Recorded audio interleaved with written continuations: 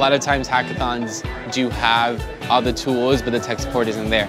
In this case, we have the tools and we have the tech support the whole time. That's what kind of separates it from being at home and doing this on your own and just Googling it. What's great about the Intel hackathons is like they bring lots of experts. You can see lots of experts here, and they're very hands-on. Quite often we had like a bugging problem, where a piece of the code's not working like we want it to work, and we had someone say, oh, let me find the guy who knows how to fix that for you. If they run into a roadblock, then they can go to one of the blue shirts, which is what I always say, just go to the blue shirts, and then they get some help. You get help in setting things up, because they have a lot of people here who say, well, here's how this works and why you might want to use this. I had a little trouble initially setting up the server for the temperature sensor, but he helped me and we got that started real quick. So we attended the JavaScript workshop on how to develop the app on the Edison. So we got started right away and we were able to get it working within a day. So they were really, really helpful. And having the people who make these products right there helping you out, it gets done a lot faster.